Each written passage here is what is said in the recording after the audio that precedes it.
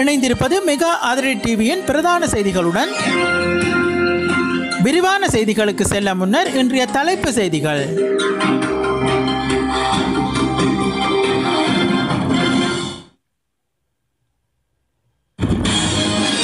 தமிழில் பேசக்கூடாது என்று உத்தரவு போட்ட உணவகத்துக்கு ஏற்பட்ட நிலைமை, இணையவாசிகள் செய்த முயற்சி.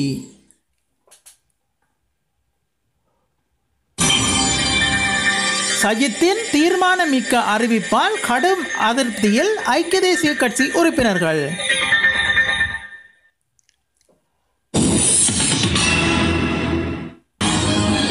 புலிகளின் முன்னாள் சர்வதேச நிதி பொறுப்பாளரை சந்தித்து பேசிய நாமல் ராஜபக்ஷ, திடீர் சந்திப்பின் பின்னணி என்ன? மூன்றாம் தரப்பினருக்கு வாக்களிப்பது தவறாக அமைந்துவிடும், அமைச்சர் ஹக்கீம் விடுத்துள்ள கோரிக்கை.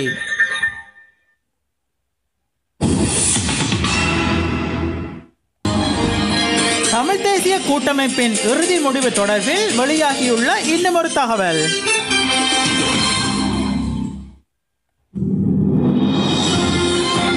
இனி விரிவான செய்திகள் இடம்பெறுகின்றன.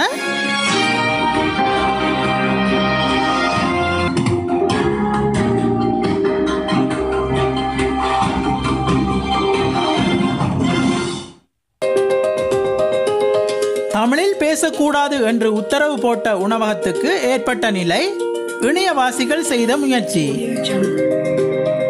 கொழும்பில் இயங்கும் தனியார் உணவகம் ஒன்றில் தமிழ் மொழியில் பேசக்கூடாது என்று ஊழியர்களுக்கு உத்தரவிடப்பட்ட விவகாரம் சர்ச்சையை ஏற்படுத்தியிருந்தது.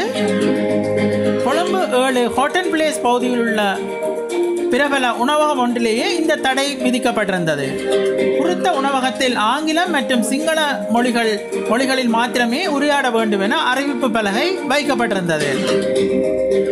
உணவகத்தின் இந்த செயற்பாடு தொடர்பில் கண்டனங்கள் எழுந்ததுடன் சமூக வலைத்தளங்களில் பெரும் பேச்சு பொருளாக மாறியது.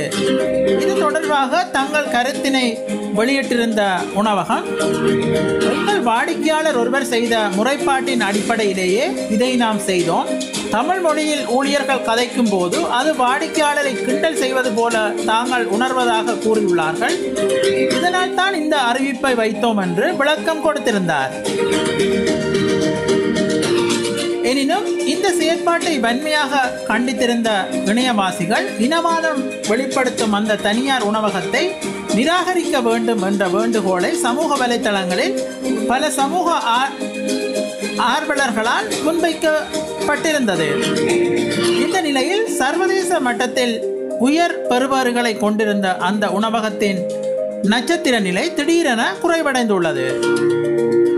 அந்த உணவகத்தில் தயாரிக்கப்படும் உணவின் தரம், அந்த உணவகத்தில் காண்பிக்கப்படும் இனவாதம் போன்றன பற்றி இணையவாசிகள் மற்றும் அதனது வாடிக்கையாளர்கள் பதிவிட்டு வரும் எதிர்மறையான கருத்துக்களால் கூகுள் ட்ரிப் அட்வைசர் உட்பட பல சர்வதேச தரவரிசைப்படுத்தலில் கீழ்மட்ட நிலைக்கு இந்த உணவகம் நிலைப்படுத்தப்பட்டுள்ளது.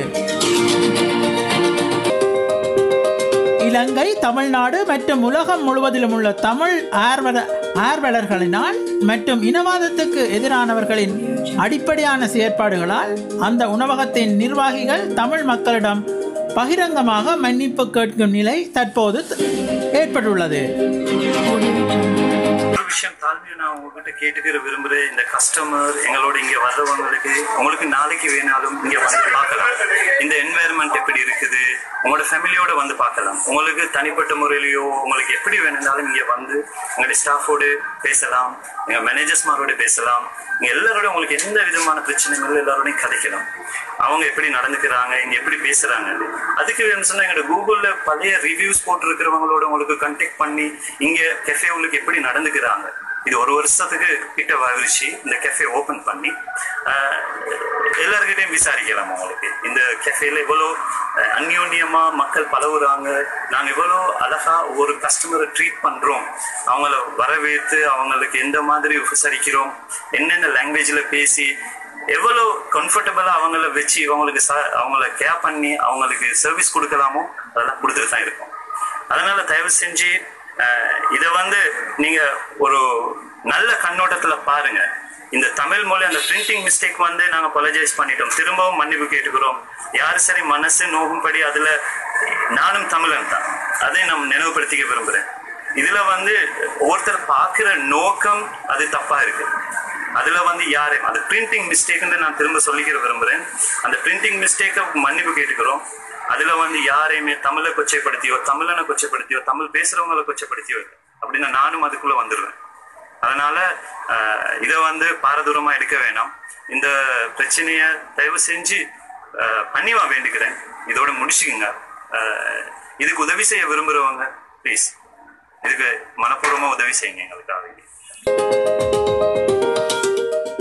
இது ஒரு புறம் இருக்க, ட்விட்டரில் இன்றைய ரெண்டிங்கிலும் குறித்த உணவகம் ஹேஷ்டேக் முதலிடத்தில் இருக்கின்றமை குறிப்பிடத்தக்கது. இதேவேளை தமிழ் மொழியை பேசக்கூடாது என உத்தரவிட்ட உணவகத்துக்கு எதிராக உடனடியாக விசாரணை நடத்தி சட்ட நடவடிக்கை எடுக்குமாறு உத்தரவிட்டுள்ளதாக அமைச்சர் மனோ கணேசன் தெரிவித்துள்ளமை குறிப்பிடத்தக்கது.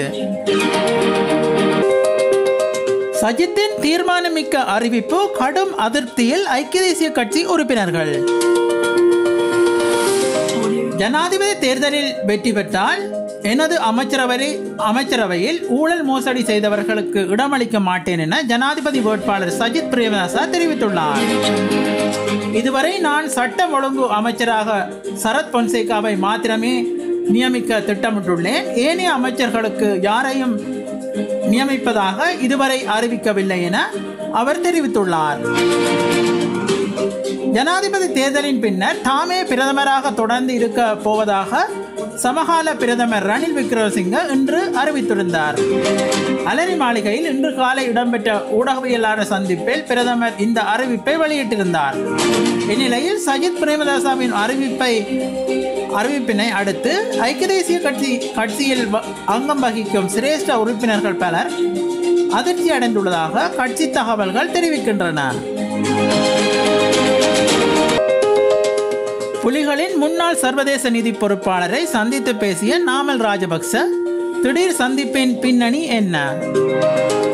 வடக்கு கிழக்கு மாகாணங்களில் தேர்தல் பிரச்சாரங்களில் ஈடுபட்டிருந்த நாமல் ராஜபக்ச அண்மையில் திடீரென துபாய் புறப்பட்டு சென்றதுடன் அங்கு விடுதலை புலிகள் அமைப்பின் முன்னாள் சர்வதேச நிதி பொறுப்பாளர் எமில் காந்தனை சந்தித்துள்ளதாக சிங்கள இணையதளம் ஒன்று செய்தி வெளியிட்டுள்ளது. இந்த சந்திப்பில் போலீஸ் நிதி மோசடி விசாரணை பிரிவின் முன்னாள் பொறுப்பதிகாரி ரவி வைத்திய அலங்காரவும் கலந்து கொண்டுள்ளார். எமில் காந்தனுடன் ராஜபக்சவினர் கடந்த 2000 ஆண்டு முதல் தொடர்புகளை கொண்டுள்ளனர். முன்னாள் நாடாளுமன்ற உறுப்பினர் டிரான் அலஸ் எமில் காந்தனை ராஜபக்சவுக்கு அறிமுகம் செய்து வைத்தார். எமில் காந்தன் மூலமாக விடுதலை புலிகளுக்கு பணத்தை கொடுத்து 2005 ஆண்டு தேர்தலை புறக்கணிக்க செய்ததாக பசில் ராஜபக்ச பெட்டிகளில் நிறைய பணத்தை எமில் காந்தனிடம் கொண்டு வந்து கொடுத்தார் எனவும் டிரான் அலஸ் பின்னர் தகவல் வெளியிட்டிருந்தார். இதன் காரணமாக ராஜபக்சர்களுடன் முரண்பாடுகள் ஏற்படுத்தி கொண்ட டிரான் அலஸ் பின்னர் அவர்களுடன் சமரசம் செய்து கொண்டார்.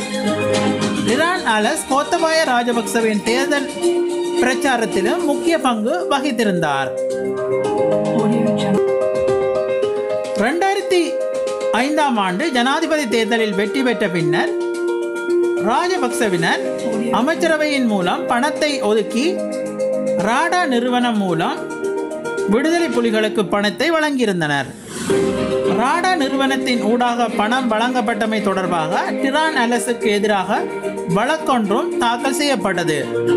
இந்த வழக்கில் பிரதான பிரதிவாதியாக எமில் காந்தனின் பெயர் குறிப்பிடப்பட்டிருந்தது.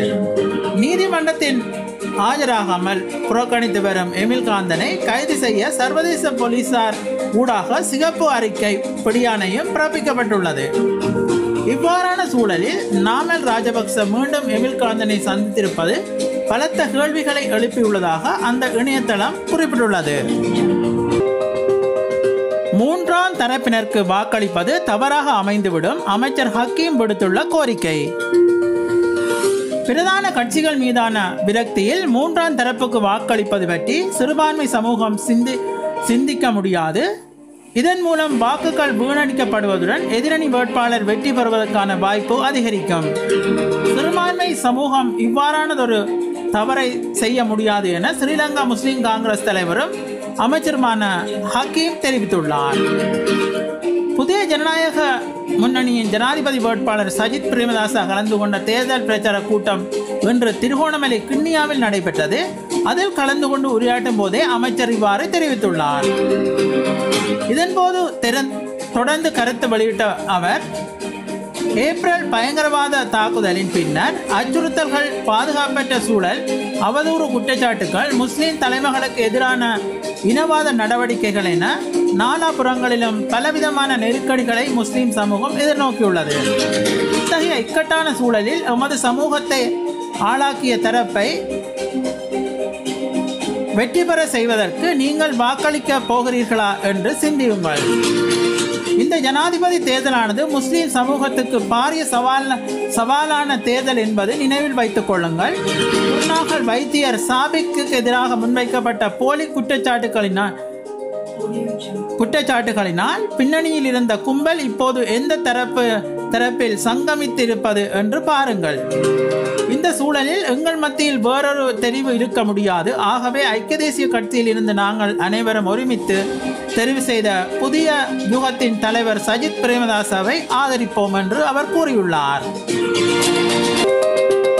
தமிழ் தேசிய கூட்டமைப்பின் இறுதி முடிவு தொடர்பில் வெளியாகியுள்ள இன்னுமொரு தகவல். தமிழ் தேசிய கூட்டமைப்பின் இறுதி முடிவு அடுத்த வாரத்தில் அறிவிக்கப்படும் என நாடாளுமன்ற உறுப்பினர் கே துரண்டசிங்கம் தெரிவித்துள்ளார். திருகோணமலை நகர சபை கேட்போர் கூடத்தில் நேற்று மாலை இடம்பெற்ற கலந்துரையாடல் தொடர்பில் வினவிய போதே அவர் இந்த விடயத்தை குறிப்பிட்டுள்ளார்.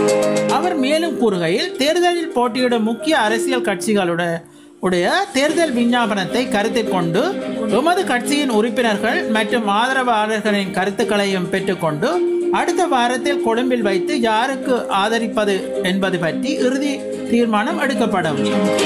இதேவேளை நேற்று திருகோணமலை நகரசபை கேட்போர் கூடத்தில் அனைத்து கதவுகளும் மூடப்பட்ட நிலையிலும் பாதுகாப்பு பிரிவினரையும் வெளியேற்றிய பின்னர் இரா சம்பந்தன் தலைமையில் கூட்டம் இடம்பெற்றது. இக்கூட்டத்தில் கலந்து கொண்ட தமிழ் தேசிய கூட்டமைப்பின் ஆதரவாளர்கள் எதிர்வரும் தேர்தலில் ஐக்கிய தேசிய கட்சிக்கு ஆதரவு வழங்க வேண்டும் என தெரிவித்திருந்தனர் எனவும் குறிப்பிட்டுள்ளார். அடுத்து இடம்பெறுகின்றது இன்றைய இணையதளங்களில் காணப்படும் சில முக்கிய செய்திகள். குமரன் பத்மநாதன் குறித்து முக்கிய தகவல்களை வெளியிட்ட கோத்தபாய ராஜபக்ச. சவால்களை முறியடித்து வெற்றி வாகை சூடுவேன் என இருமாப்பாக கூறுகின்றார் கோத்தபாய. சஜித்தின் பொதுக்கூட்டத்தில் சரத் பொன்சேகாவுக்கு மறுக்கப்பட்ட வாய்ப்பு. ஏமாற்றத்தில் சென்ற சரத் பொன்சேகா. மாவீரர் துயிலும் இல்லத்தில் துப்புரவு செய்யும் பணிகள் ஆரம்பம். அடுத்து இடம்பெறுகின்றது சில தமிழக செய்திகள். 25 மாவட்டங்கள் உசார் நிலை. மாஹா புயல் உருவானது. திருவள்ளுவர் காஞ்சியில் தொடர்ந்து பலத்த மழை. அணைகள், ஏரி, குளங்களை கண்காணிக்க உத்தரவு. அரபிக் கடலில் உருவானது மாஹா புயல். நாளை தீவிர புயலாக மாறும். இந்திய வானிலை மையம் தகவல். 4 அம்ச கோரிக்கைகளை வலியுறுத்தி அரச மருத்துவர்கள் போராட்டம். தேவைப்பட்டால் புதிய மருத்துவர்கள் நியமிக்கப்படுவார்கள். அமைச்சர் விஜயபாஸ்கர் பேட்டி. கூடாங்குளம் அணுமின் கணனிகளுக்குள் சைபர் தாக்குதல். விரிவான விசாரணையை மத்திய அரசு மேற்கொள்ள வேண்டும் என மு.க. ஸ்டாலின் ட்வீட் செய்துள்ளார்.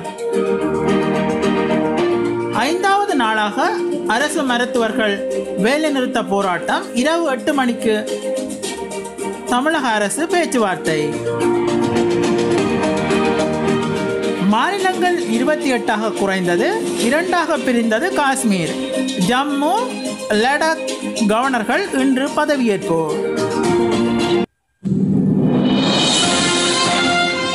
இத்துடன் மெகா அதிரடி டிவியின் பிரதான செய்திகள் நிறைவடைகின்றன. மீண்டும் இன்னும் ஒரு பிரதான செய்திகளூடாக உங்களை சந்திக்கும் வரை உங்களிடமிருந்து விடை பெறுகின்றேன். நன்றி, வணக்கம்.